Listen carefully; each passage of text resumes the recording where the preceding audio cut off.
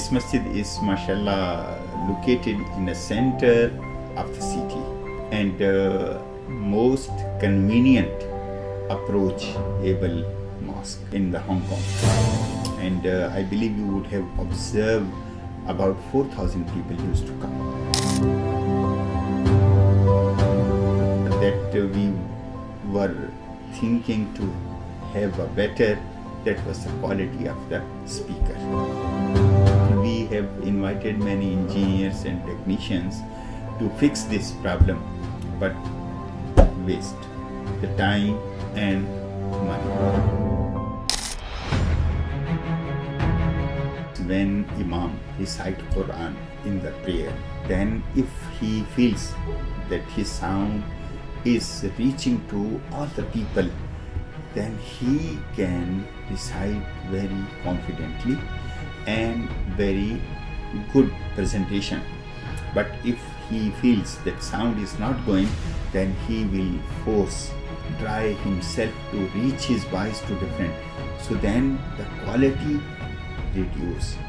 So speaker is more important. The second thing, we have heard many times from the people that they can hear our voice but they cannot understand. So it means you are talking to your own but not to the people. When the people don't give response on your message, so then it has no benefit. Mashallah, through your support, through your help, your visit, this thing has been resolved.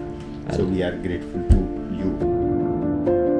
But now, Alhamdulillah, we are happy to have a good quality of speaker. We can better communicate to the people and with good recitation of the Quran and good confidence. So that is why from last Friday, Jummah, mashallah, the people are appreciating that they can understand what Imam is saying and they can hear what the Imam is reciting. I can say enjoying voice and recitation of the Quran. So that was required.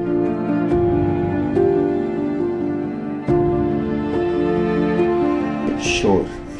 And also because here all masajid of Hong Kong are under one umbrella.